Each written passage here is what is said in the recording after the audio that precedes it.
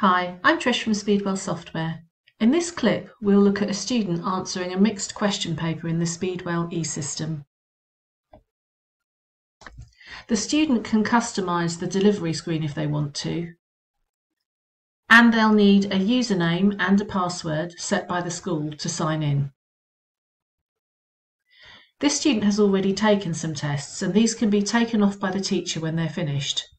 There are some more tests which are due to be taken now.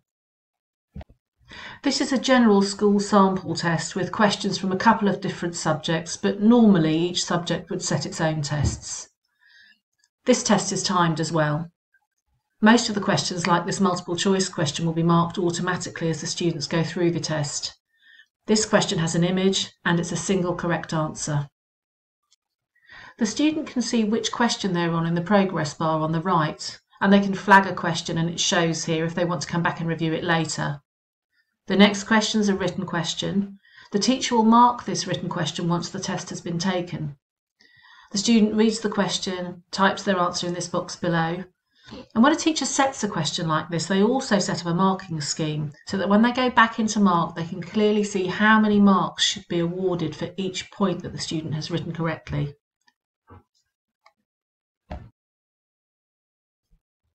This is a hotspot question, again marked automatically. The teacher set this up by mapping out a correct click area, and if the student clicks in there, then they'll receive a mark for it. The next question is a very short answer question. To set this up, the teacher has typed in all acceptable answers or phrases, and these are automatically marked by the system. They can be reviewed later as well in case the teacher decides to allow marks for words or phrases that were not on the original list. Question 5 is another simple multiple choice question. And this last section is a set of choice questions. Lots of information here. The teacher can pop images into the question or texts as images as we have done here. This is quite a nice way for the students to go back through the question and refresh themselves with a little bit of extra information in the boxes as they work through the question. This layout is nice for detailed sections of work with lots of multiple choice questions attached to it. Once the student has finished, they'll be able to review anything they want to. Here, looking at the one they flagged, they can go back into it and change their mind if they want to, and then finish. For each test, there's the option of showing immediate feedback. This might be a key phrase the teacher wants the student to remember, or maybe a standard feedback set by the school.